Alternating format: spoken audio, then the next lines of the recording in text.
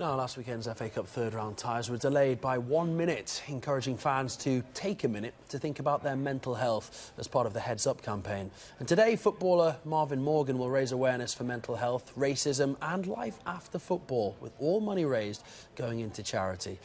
For more on this, we can join our reporter Mark McAdam, who's at Rayners Lane. Hi, Mark.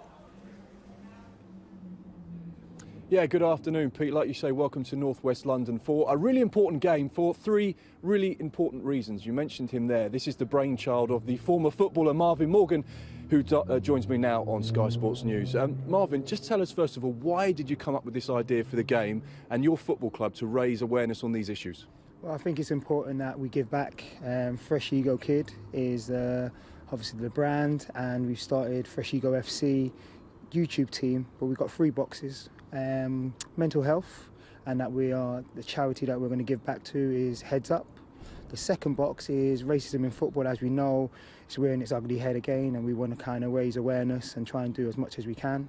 And the third box is basically we want to life after football, telling the kids what they want to do and how they want to do to kind of move on from football and how to move forward.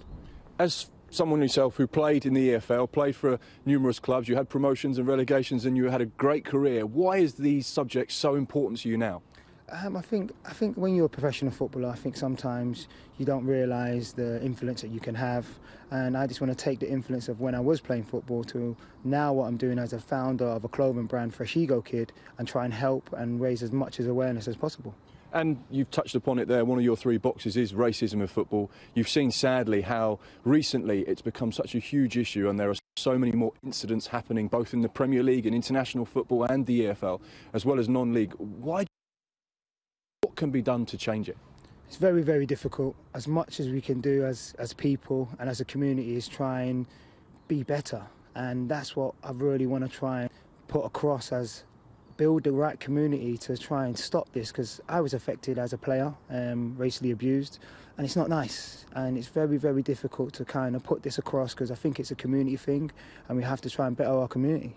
And when you look at what's happening today, just tell us about some of the players that are going to be taking to that pitch behind you.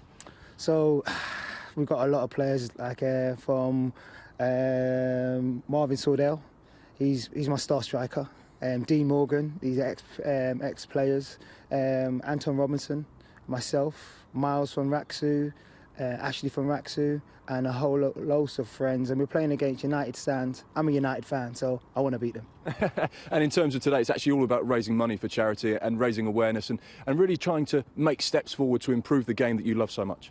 Exactly, and that's what it's all about. Again, it's about raising the right awareness for what we're trying to do. Us as a brand, Fresh Ego Kid, we stand for some great values, and that's what we're trying to do. Fantastic. Well, I can't wait to see you back on that pitch. It's been some time since I saw you playing football. It's going to be an incredible day here in North West London. So if you're in and around the area and you want to see this man take to the pitch again for the first time in a couple of years, as well as some of his friends, to raise money for a really important cause, then make sure you get down to Rayners Lane. 2 o'clock is a kick-off. Great stuff, Mark. Many thanks to you both.